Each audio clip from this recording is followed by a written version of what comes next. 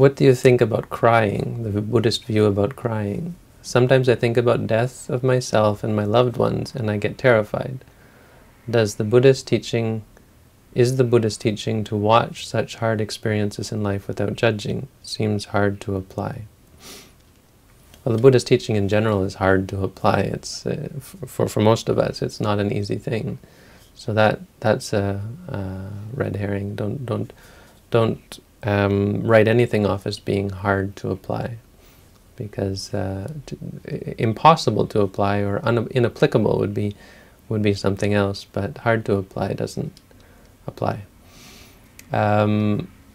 Thinking about death, that's a good thing. Good thing, helps us to overcome the state of being terrified. So you say it makes you terrified. Well, that's a sign for you that you have clinging, you have attachment to those things that you're terrified about of losing. Because death isn't terrifying, it's something that comes to all beings, it arises, it ceases, it's inevitable. But the fact that you're terrified about something is that is an aversion to that thing happening, in this case losing loved ones. So you have the Buddhist teaching, Piyato Jayate Soko, that which is dear, from that which is dear comes sadness, or in this case crying. The Buddhist view on crying is twofold. In some cases it can be rapture-based, so people who practice meditation can get so enthralled with the practice that they start to cry without any reason. But in this case it sounds like crying with a reason, which is a product of sadness and unwholesomeness.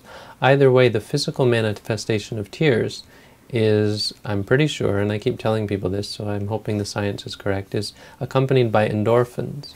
So, which are some kind of happy drug. They actually make you happy, and they're soothing.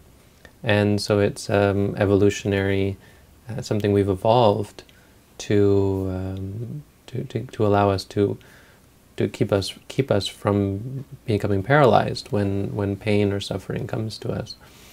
As a result, it's quite addictive, and it becomes a response to unpleasant situations, and in a way that is actually addictive, in a way that we actually use to feel happy, to feel pleasure, and so it's quite negative. It can be quite negative. Crying itself is neutral, but the cultivation of crying, where it becomes a habit, is quite negative, because it's easy to because we become addicted to the actually pleasant states that come from crying. People say crying is as sad as an unpleasant thing. Crying is actually quite a pleasant thing, for whatever reason it arises, because of the physical pleasure that comes from the drugs that you're feeding yourself.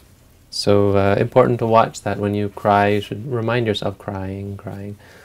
If you feel happy, when you feel the pleasure of the chemicals, that the endorphins or whatever they are that come from crying, you should say feeling, or happy, and so on. If you like it, you should say liking, and that's all. It's something that comes and goes. Crying itself is not a big deal. Sadness is a problem, and of course attachment to the crying is a problem. These are things that should be seen as they are and discarded as unessential.